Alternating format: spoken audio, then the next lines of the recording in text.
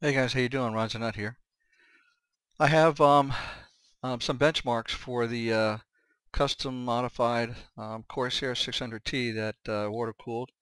On the screen here, you should be seeing the it's a screensaver or a desktop that I have right now on my system, so I can take you through the parts if you've been watching the videos. You know, it's based on the Z77 Sabertooth motherboard from Asus with its thermal armor, so that nice black coating throughout it, which matches the black Corsair 600T case I have. Um, it also has it has an i5 2500K CPU, and it has some Corsair 1600 um, megahertz RAM. Although I've got some White Vengeance RAM that's coming in that I'm going to put in here. We'll see how that looks. But anyway, water cooling. From a water cooling perspective, there are two radiators in this. One of the things that you don't see here is because it was part of the key customization I did. I mounted the 360 Magicool Slim Rad in the top, over the top of the Corsair 600T, and so all you see are the fans that are in a push config, and so that offered plenty of space and didn't you know, interfere with any of the connections to the motherboard at all.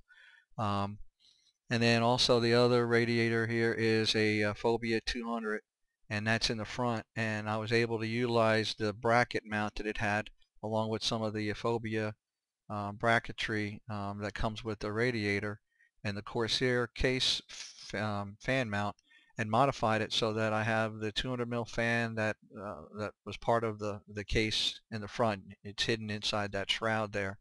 And then this is the one that was in the top of the case. So that one is mounted here. So it's in a push-pull config. And let's see here.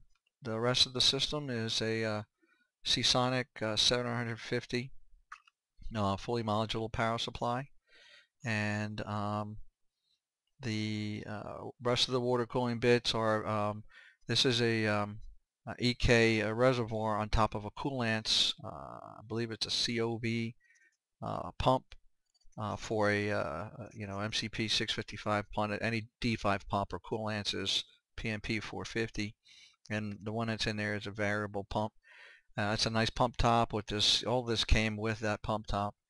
So that's the pump, and then it goes through some bits barrel fittings out the back into the rad. I've got a coolants disconnect, a quick disconnect here to help draining.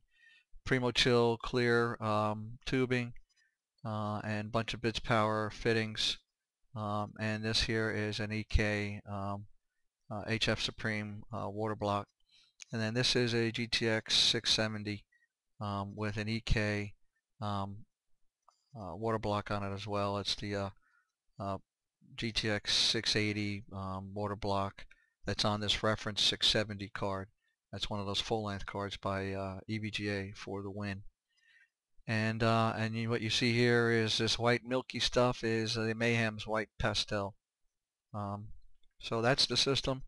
And there's a 256 gigabyte um, Crucial SSD, and just a regular optical drive from Sony, DVD, CD, reader, writer, and probably missing something, but those are the key pieces in the system. So now I've got some benchmarks to show you. The stock speed on this CPU is 3.3 on the i5 2500K, and I overclocked it to 4.7. So I've got some benchmarks to show you here. First of all, what I'll show you is the I ran Intel burn-in test version 2.53. It passed all 8 threads, but I set it to maximum. Used up all the RAM. There's 8 gig of RAM in there, and And they're showing you here that the highest temps that I got with this thing was 68 degrees C on one of the cores. So one was really cool, the other three were up higher. But during the run, you'll see here was only hitting 40 or 50s. And then you can see that I actually have in the system 1.4 volts on it to get it to run 4.7, although it drops down. It must be the V droop or whatever that's bringing it down. But there's 4.7, and so it's stable. Playing games on it, and it's been running fine. So just to show you the temperature monitor and the CPU-Z and the burn-in test that it did pass. First thing I guess that I'll show you is some PC Mark 7 scores. Here we have at stock. At stock it's 4.733, and at 4.7 it's 5,758. So almost a little more than 100 points gained when overclocking for PC Mark 7. And next one is 3D Mark 11. These are the X scores. So at stock, it's the X score was 3,083, and in overclocked it moved up to almost now you know what 75 points. And you see the graphics scores here about the same, and it's the physics score that went up dramatically here. All right, and let's see, we'll show you the 3D Mark 11P score. And here we have at stock it's 7,758, and overclocked it's 9,010. And you can see again the graphics score is about the same. It did not overclock the graphics card in any way. That's running at stock. The physics score is what went up dramatically, almost 3,000 points in this physics score. That's 3D Mark 11. And now we'll, so that was the P score. Next scores, I'll take you to 3D Vantage, 3D Mark Vantage scores. And you have here at stock, P score was 24,356, and the P score overclocked to 4.7 was 30,715. So you can see the CPU test scores 2059. This is 3295. That's the percentage increase is the biggest on those. The X scores for Vantage, 18,147 to 18,827.